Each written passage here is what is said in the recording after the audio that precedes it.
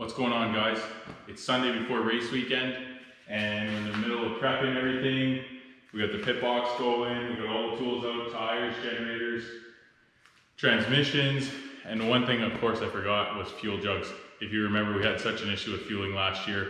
Maybe you don't, but we just, between fuel pickup issues, fueling the truck issues, we look like complete noobs, which we were. So this year we're gonna fix all that. I picked up 4 of these VP fuel cans, which are great. They look like race cans, and they do pour reasonably fast, especially compared to antique technology like these red ones with no vents. But there's a way to make them better, and that's what I'm gonna show you.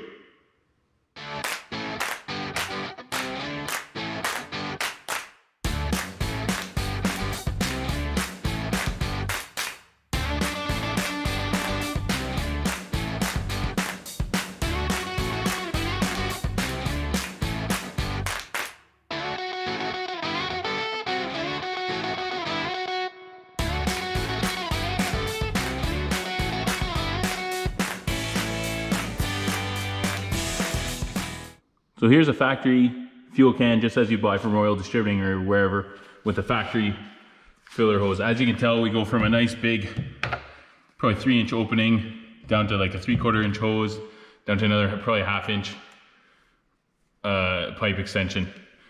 That's way more restriction than we need. We've got our new setup here, is a 2¼ inch clear fuel hose. I've hollowed out the factory filler neck. So there's 0 restriction in there. That's a 2¼ inch hole to pour fuel down. There's no reason to use this 1/2 inch extension. So the first thing we're gonna do is fix that and put a 1-inch hose on there. And then the other thing we're gonna have to do is a 1-inch hose would be fine, but this vent is gonna be inadequate. So we're also gonna vent the can. And what we're gonna do is we're gonna compare this can as it sits to our mod, also over to our tried and true, I don't know, the last 10 years or so, these things started coming without the vents. I think they're back, but it doesn't really matter. This is fun to place my bets. That's several minutes to empty that can. This one here is probably in the 1.5 to 2 minute range, and hopefully, we'll see what happens, but hopefully we're definitely gonna be under a minute with my mods. Okay, so we'll quickly go step by step through how we're gonna do this.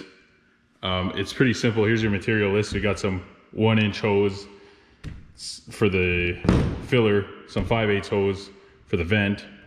I've got a nice little adapter I found at the hardware store, which is 3/4 NPT to 1 inch. That'll go like that.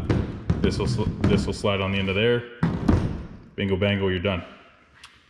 The vent was a little bit trickier, so I went to the electrical end of the hardware store and found these 90-degree liquid tight fittings, which are for like conduit and stuff.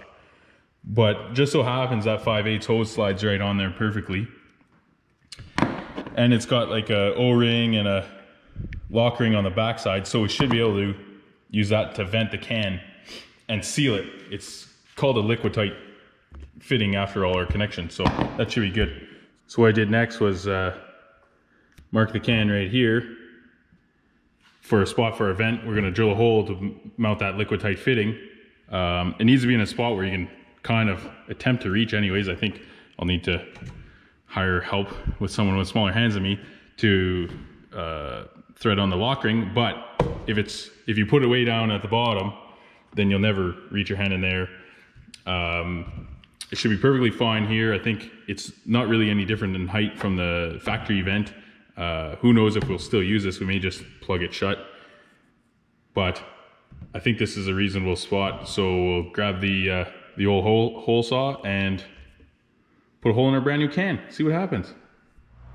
So not even 5 minutes of work, and we've now modified this can with a big 1-inch dump line. Here's that fitting we were talking about, drilled a hole in there. Sent the vent down to the bottom, so when you flip the can upside down, the fuel doesn't come gushing out. That's one thing I forgot to mention. Another reason we want to put the vent up high, so when the cans are sitting there full, the fuel level is actually below, so you only actually have fuel potential to leak on that O-ring seal while you're fueling. When it's just sitting in the pits waiting to go, it's not weeping out the bottom or anything. So that's another reason to put your vent up high versus your stock can. So I mean, this looks good and looks like it will pour fast, but we're about to find out. Maybe I completely wasted my time and ruined a can. We'll see. All right, so instead of using gasoline, I decided to do my test with water. I think it's going to be a little bit more environmentally friendly for what I'm about to do, which is dump water all over this dead grass. So let's see what the first can, how long it takes to dump. Are you ready? Because I'm not. I feel like this is going to take a while. 3, 2, 1.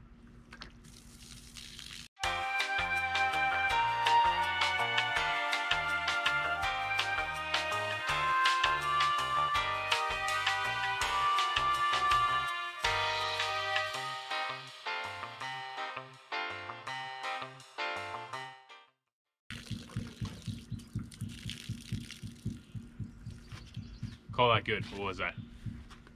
I'd say 2.5 minutes. Ridiculous. Let's try the next can.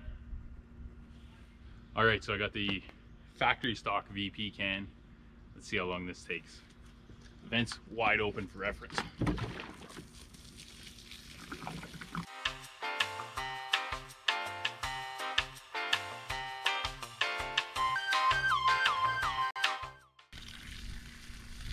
Still going. There you go, time. What was that? I'd say that's probably minute 20-ish. I'll put the time down below. But not bad, not bad. Probably half the time of the red can. And again, we're going 5 gallons. I measured it out perfectly on all 3 cans. All right, so now's the moment of truth. Let's see if our mod can did anything or if we wasted our time completely. Cross your fingers. Oh.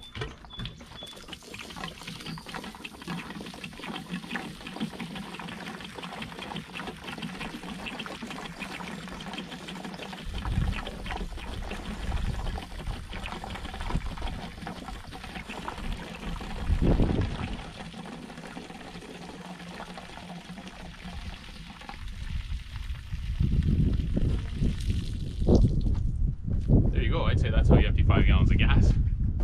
Obviously, this hose is a little bit too stiff still, but once that's jammed down the filler neck, you dump that thing upside down, you won't have that same issue. I don't know what that was for time, but it was definitely quicker than the factory can. Well, hopefully you guys enjoyed that type of how-to video. It's something new for us, but let us know in the comments below if that was worthwhile. You want to see more like that? Obviously, maybe the competition is going to be using these tricks now, but that's okay. This is nothing revolutionary. This is literally basic science. If a larger opening and a big vent is obviously going to dump faster, this is just a cheap, efficient way to make these cans dump faster. I mean, you don't even have to be in competition motorsports to use this, but hopefully you guys got something out of this video. Like, share, subscribe, all that stuff. We appreciate it. We'll see you at the track next weekend.